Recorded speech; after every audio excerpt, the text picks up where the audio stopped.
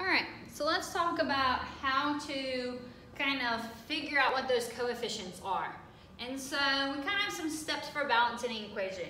But one thing I kind of want to tell you when it comes to these steps is, yes, there's steps and you might think do 1, then 2, then 3. You kind of want to do that.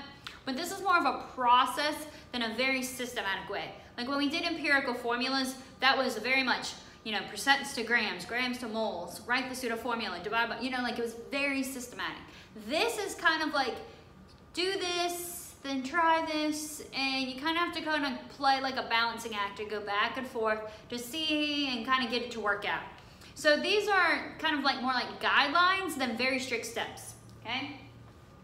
So let's talk about the steps. So step 1 for balancing our equations is that we want to balance all atoms except carbon, hydrogen, and oxygen.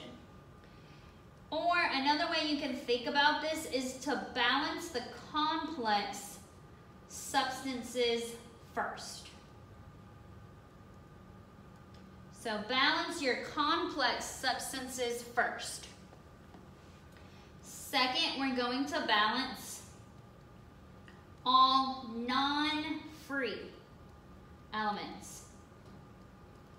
So a free element is an element by itself. So it's free from being combined with anything else.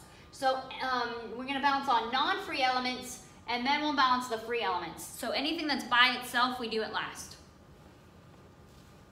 So after we do all the non-free elements, then we're going to balance all of our free elements. And then once we do the free elements, anything by itself, depending on what your coefficients are after this step, you may or may not do step 4. So it depends on if you have fractions in your coefficients. We can't have fractions. So if we have fractions, then you have to do step 4.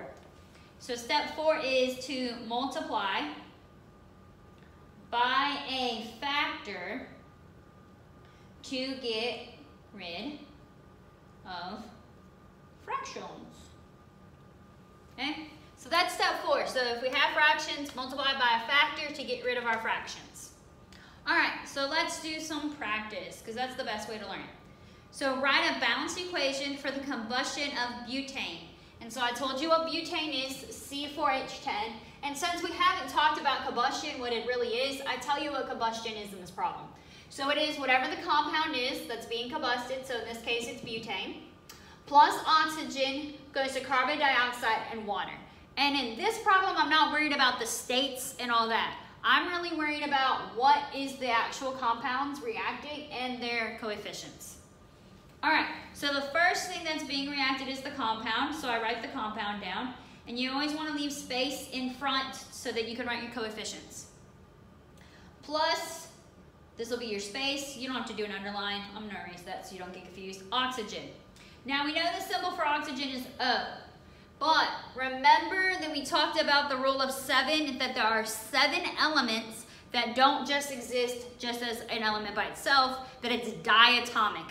Okay? So we said those 7 are going to exist in nature as 2 of them. 2 atoms, diatomic. So if it says oxygen, you better write O2 and not O. Because if you write just O, you're not going to be able to do this problem. Goes to carbon dioxide, so you have to be able to go from the name to the formula. So if you don't know how to go from the name to the formula, you'll have trouble. And then water. All right, so first let's figure out how much we have. So what elements do I have on the left? So I have carbon, hydrogen, and oxygen. So I kind of do like a little bookkeeping. I have carbon, hydrogen, and oxygen. Whatever elements you have here, you have to have the same ones here. That's the law of conservation of mass. So I have carbon, hydrogen, and oxygen. All right, how many carbons on this side? I have 4 carbons.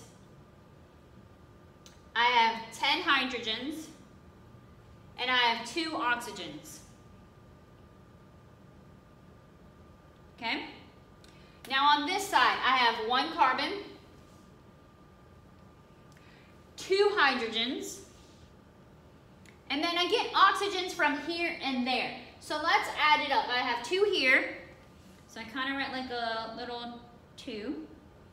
And then I have how many here? I have 1. So how I like to write it is I like to write 2, 1 and write a big 3. So I know that I have 3 oxygens total on this side, but I get it from 2 from one thing, 1 from another. This reminds me that oxygen is in both compounds. So don't forget that, because sometimes when you do really complex ones that have multiple products or reactants, it's helpful to remember that it's in more than one thing. So 3, 2 from one, 1 from the other. All right, so let's do our rules. Now that I know what I have, I need to balance it. I need these numbers and those numbers to be the same, because that's balancing. So the first rule was to do everything besides carbon, hydrogen, and oxygen. Well, that's all I have. So I skip rule number 1, because I don't have anything that's not carbon, hydrogen, or oxygen. Rule number 2 is to balance all non-free. So let's look at what is free. What element is by itself? Oxygen is by itself. So we do oxygen last, okay? Carbon and hydrogen are in compounds. So we could do carbon or hydrogen first. It doesn't matter. I'm gonna pick carbon because he's on top. So I have 4 carbons here and I have 1 here. So what happens is I need to get this side higher. So that means the coefficient is gonna go on this side because I need more of them. So I have to figure out what number I put here so that I have the same amount. So if there's a 1 here, what number would I put here to get to 4? A 4. So if I put a 4 here, now I have 4 carbons. But I also messed up my oxygens. Instead of it being 2, now I have 8. So instead of it being 2 here, now that number is an 8. So now I have a total of 9 oxygens. Okay? So now my carbons are good. Now I do hydrogen. This side has 10, this side has 2, so this side needs to go up. So my coefficient goes on the right side. So what number would I put here? You need 10. Some people would think, well, I'll put 10. But then it's 10 times 2, which is 20. So you got to kind of think through it. So what number would go here that would multiply by 2 to give me 10? 5. So put a 5 here. 5 times 2 gives me 10. But now I messed up this oxygen. So instead of it being just 1, now it's 5. So then it's 8 and 5, and that gives me 13 total. All right, let's do the next one. So carbons are good, hydrogens are good. Oxygens. I have 13 oxygens on this side. I only have 2 on this side. So I got to put a number on this side. So I need this side to be 13, okay? So what number? When you think about it, you go, I don't know any whole numbers that would work. Because if it's 6, 6 times 2 is 12. If I do 7, 7 times 2 is 14. So this is where we use a fraction. So whatever number you need it to be goes on top. I need 13, so 13 goes on top. And whatever the multiplier is, whatever this subscript is what goes on bottom.